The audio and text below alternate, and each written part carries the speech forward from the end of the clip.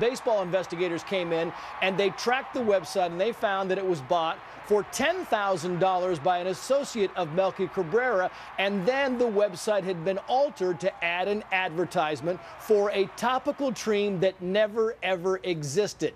Sports writers say they're amazed at what athletes are doing to cover their tracks. Listen.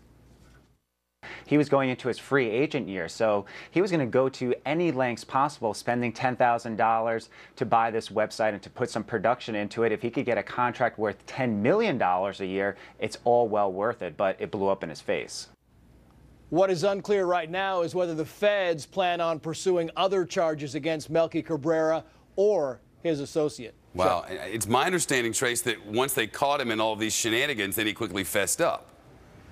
Yeah, but these rumors have been swirling about performance-enhancing drugs around the Bay Area, San Francisco Bay Area, for months, and he has been confronted a number of times, and a number of times he said adamantly, no, I didn't do it. Well, now he's using the come clean and move on tactic, saying, and I'm quoting here, my positive test was the result of my use of a substance I should not have used. I accept my suspension under the joint drug program, and I will try to move on with my life. The question is, can he move on with his career? Watch.